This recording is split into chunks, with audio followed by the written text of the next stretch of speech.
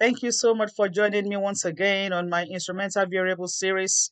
My name is Ngozi Adeleye, founder CrunchEconometrix. In this video, I will be showing you how you can perform the endogeneity and instrument relevance test. I will be conducting the Wu-Hausman exogeneity test and the Sagan instrument exogeneity test. Please, before you watch this video, please make sure you watch all the videos in my instrumental variables playlist. I have provided both the data and the Stata do files for you to replicate the analysis.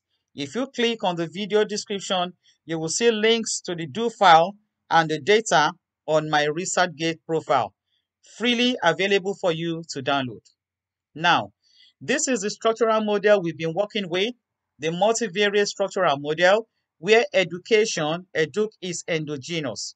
In this tutorial, I will be using two instruments to correct that endogeneity, father educ and mother educ. And both instruments must satisfy the exogeneity and relevance properties. So let us begin with the Wu-Hausman exogeneity test. These are the steps you have to undertake. First thing first, estimate the reduced form model, obtain the predicted residuals, go ahead to estimate the structural model. Now you will include the predicted residuals as part of that specification, okay? Then check the statistical significance of the coefficient of the predicted residual. Now, if that coefficient is significant statistically, it means that educ is endogenous.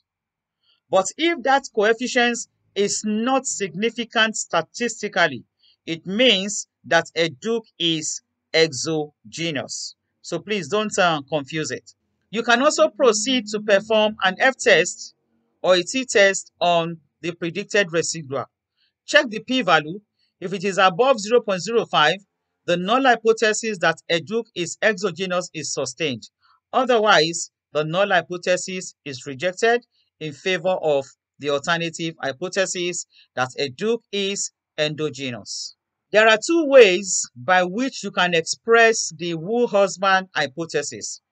You can express it as null hypothesis being stated as exogeneity of educ against the alternative hypothesis of endogeneity of educ. Or you can express it as null hypothesis predicted residual is equal to 0, which implies exogeneity, against the alternative hypothesis that the predicted residual is not equal to 0, which implies endogeneity. And don't forget, the predicted residual is obtained from the reduced form regression. So to perform the exogeneity test, let us go to Stata. Don't forget to click on the video description to obtain the do file and the data. So here we are. I'm going to start with the reduced form model. You can see education as a function of x bar squared, then the two instruments. I'm controlling for heteroscedasticity.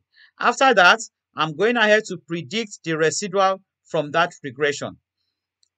Next up, I'm going to estimate a structural model where I will now include the predicted residual as part of the specification. Then I will test the predicted residual and make my conclusion. All right, if you are with me, let's proceed. So I'm going to highlight all together and let's see what we have. So here we can see the result from the reduced form model, where we have education as a function of the independent variables and the two instruments.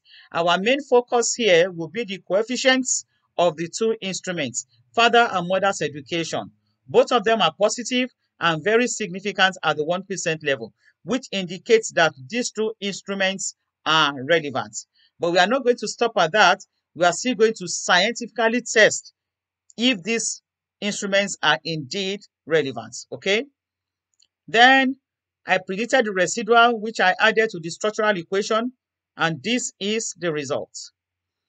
Again, the coefficient that we are most interested in is the V hat. Positive, but we are more concerned about the p-value. It is more than 0.05, is even more than 0.10. So this is not significant at the 5 and 10% level, clearly indicating that a Duke has been corrected for endogeneity. It is now exogenous.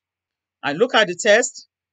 It's an F test for a single variable is the same thing as a T test, okay? That is why the p-value of the F test here is the same thing as the p-value of the T statistic, 105. So clearly above 0.05, even above 10%, indicating that a Duke is now exogenous. So picking from my PowerPoint, all the results I showed you on Stata are all here.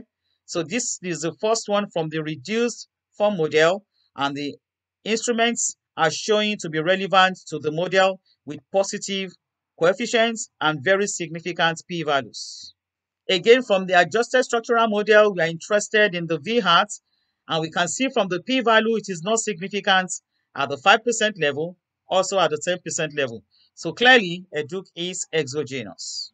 From the test statistic here, F statistic here, the p-value 0.104 is clearly above 5%, which indicates that we cannot reject the null hypothesis of exogeneity. So a Duke is exogenous, and this implies that the predicted residual does not contain any information relevant to a Duke. As a shortcut, you can use Stata inbuilt endoc syntax to check for endogeneity of a variable. So here you can see on the screen the IV regress two-stage least squares syntax. I'm going to highlight and execute. So using the IV regress two-stage least squares approach, this is the result. And let me explain the syntax in a moment. You can see the log of weight dependent variable. A Duke here is the endogenous variable, and these two are the instruments. So a Duke equals father a Duke and mother a Duke, okay? And these are the two independent variables, and I'm controlling for heteroscedasticity. So right here, we have the results from the two-stage least squares. Below the table are the information that we use to process the analysis. So this is what we're interested in. The test result from the endogeneity test. Recall, the null hypothesis here shows variables are exogenous. We are most interested in the p-value of that test statistic. Clearly above 10%, clearly above 5%. So here we can conclude that education or EDUC is exogenous. So either you use the manual approach I showed you, or you can use the inbuilt endoc syntax of Stata. So the next thing I want to show you is how you can test for instrument relevance. It is quite simple, and this is the code that you have to execute. First of all, estimate the reduced form model, then test for the relevance of both instruments by executing this code. Test, then the two instruments. So this is it. So here you have the results from the reduced form model. This is the result. And from the result itself, I can actually make my conclusion that both instruments are relevant to the model. Coefficients positive, p-value in particular significant at the 1%. But beyond that, you can proceed to scientifically test them, which is what I did here. And the null hypothesis is that the two coefficients are equal to 0, against the alternative that the two coefficients are not equal to 0. Look at the p-value of the F statistics, very significant at the 1% level. So we are rejecting the null hypothesis that the coefficients are 0. So this shows that the coefficients are not equal to 0 and they are relevant to the model. So that is how you test for instrument relevance. So this is what I just showed you from Stata, testing for instrument relevance. And from the p-value, we have been able to conclude that both instruments are relevant, okay?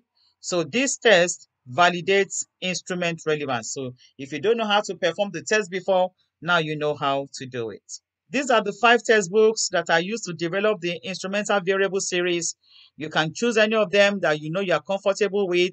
And if you have any other simpler textbooks, please go ahead to read them just for you to strengthen your understanding about instrumental variables. I also have publications where I use the IV technique. They're on my ResearchGate account. If you're interested, reach out, connect with me, and you can download the papers free of charge. Thank you so much for watching. I just wrapped up the Wu-Hausman exogeneity and instrument relevance test. Please don't go away.